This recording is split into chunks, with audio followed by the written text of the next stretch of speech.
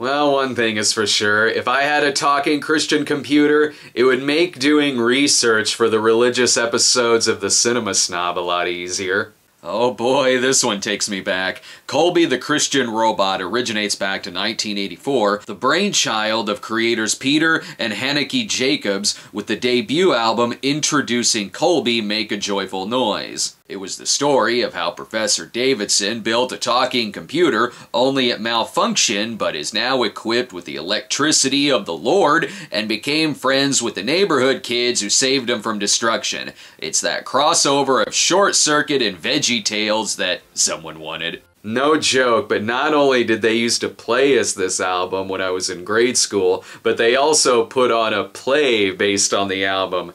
Watching my classmate dressed in this cardboard box looking like Osimo the Robot and with roller skates made me wish I was doing this show back then. Naturally, a TV series was made on the Trinity Broadcasting Network called Colby's Clubhouse, which ran from 1984 to 2000, but there was also a 1989 direct-to-video series called Colby's Place, which is what we're watching today, and it appears to be about what happens when Colby sneaks into the Max after hours. I probably didn't have to tell you this was 1989, it just kinda speaks for itself. Though one thing I didn't expect was for it to open like a feminine hygiene ad.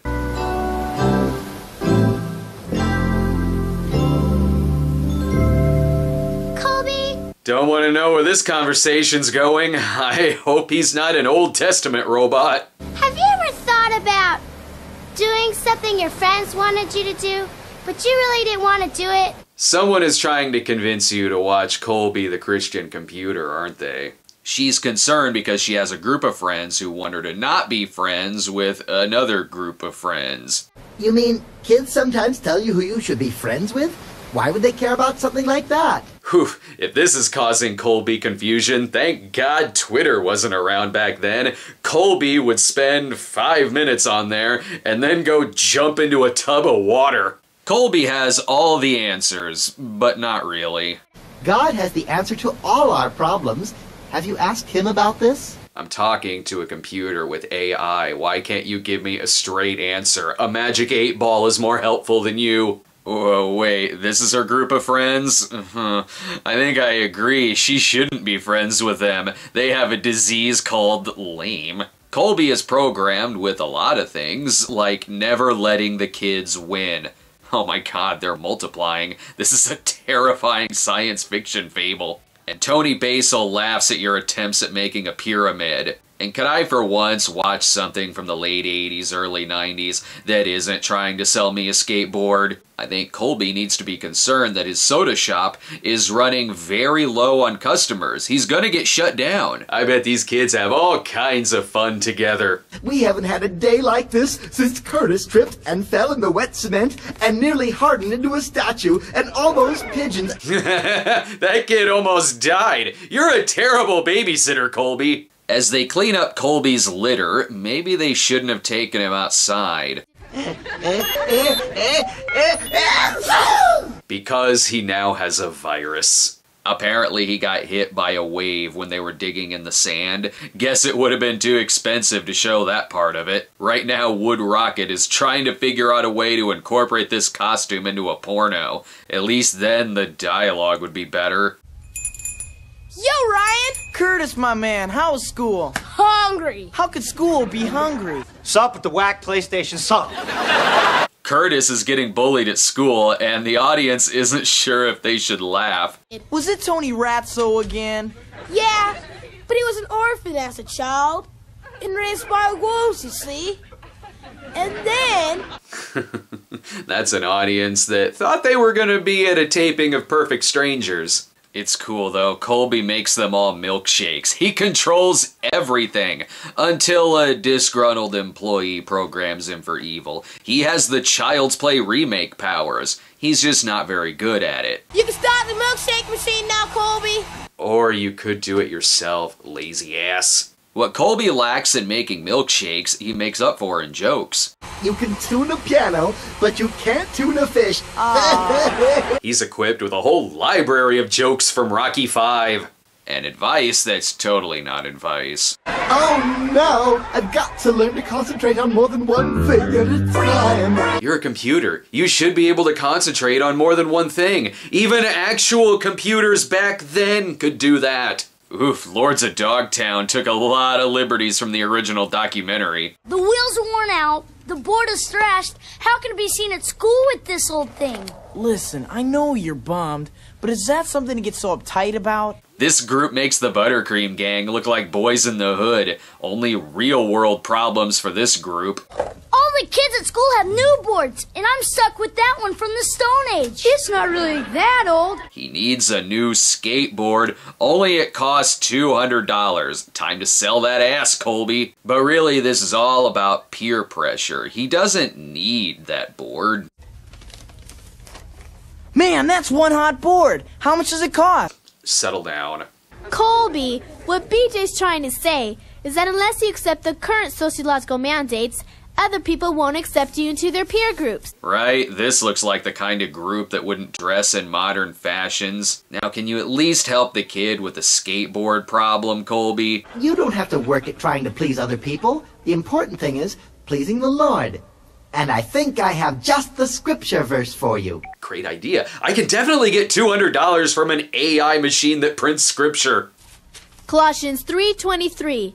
Whatever you do, do it with all your heart, unto the Lord and not unto men.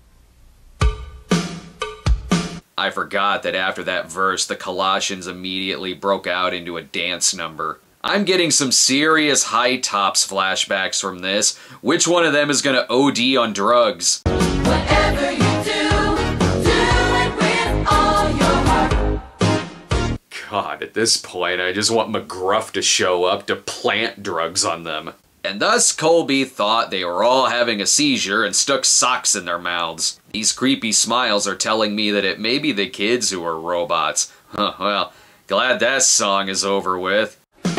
When I do all the things God... Oh, I guess we're still going. Someone's dad owns the soda shop and really wanted her own solo. They have mastered the forbidden dance known as the egg cream. Hey, that song gave me a great idea. It's 3 days later. We've moved on to other lame shit by now. And what does any of this have to do with Colby's Oceanside chat earlier? They need to get a real computer in here to fix some of these awkward transitions. You guys, I think he's missing the point.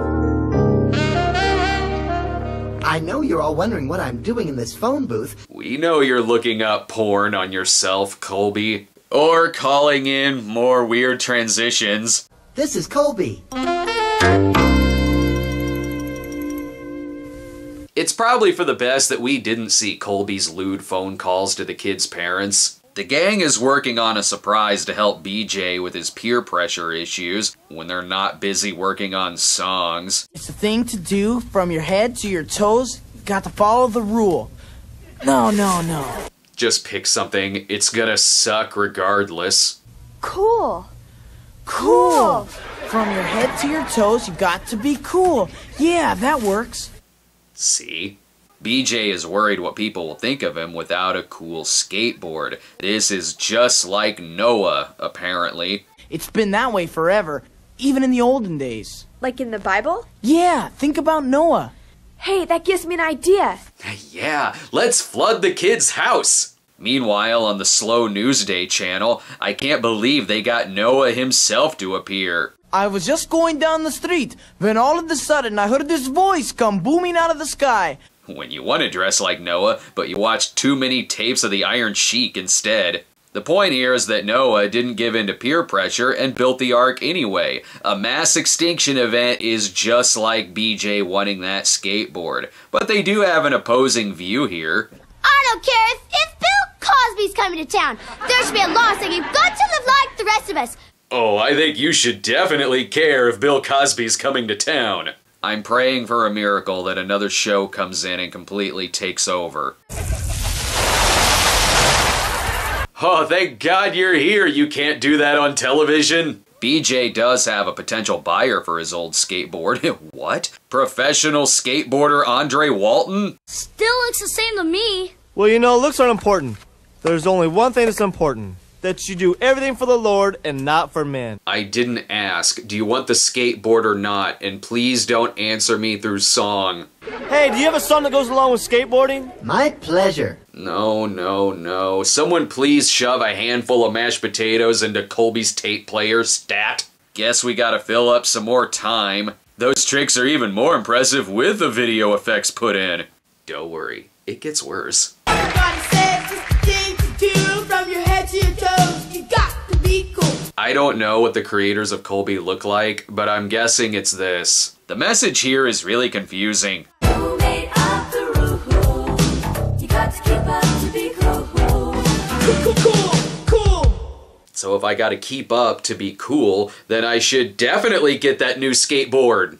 And hang up the phone. This musical number is costing us $2.99 a minute. Why all this lame music when there's a perfectly good jukebox right there? Play some Bananarama, for the love of God. Colby is friends with everyone who is available to cameo. I know you! You're Andre Walton, world skateboard champion! Yeah, I tried playing him on Tony Hawk Underground. The character wouldn't stop dancing and giving me advice. Guess this shitty old board will be fine. You know, you might not believe this, BJ, but I have a skateboard just like this one that I use all the time. Wow, that changes everything! I don't need to buy a new board. Right? Lesson learned. Someone popular uses it, so I like it now. You're still trying to impress others by who you know. You're still skating for others, and you're not doing it for the Lord. Yeah, but... I'm not religious. I'm only here because this is the only place that serves Pepsi AM. Who do I blame for all of this? You do everything for the Lord. You mow the lawn for the Lord, wash dishes for the Lord, Sing for the Lord. And write songs for the Lord. God doesn't want you putting the blame on him for any of these songs. And you should mow the grass because your house would look really white trashy if you didn't.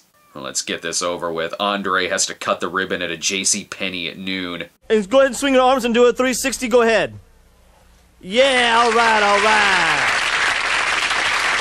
They had to freeze frame due to the severe neck injuries that immediately followed, causing Colby to fall into a tub of ice and become reprogrammed as a Satanist. Don't know why you needed a skateboard to impress people. You're friends with a talking computer who admittedly does nothing. A speak and spell is more equipped to give advice than Colby the computer. Not to mention that Curtis's bullying problem is way more important than this skateboarding plot. Colby's place makes high tops look like rent, and absolutely none of it makes me want to dance. Not for the Lord or anybody else for that matter.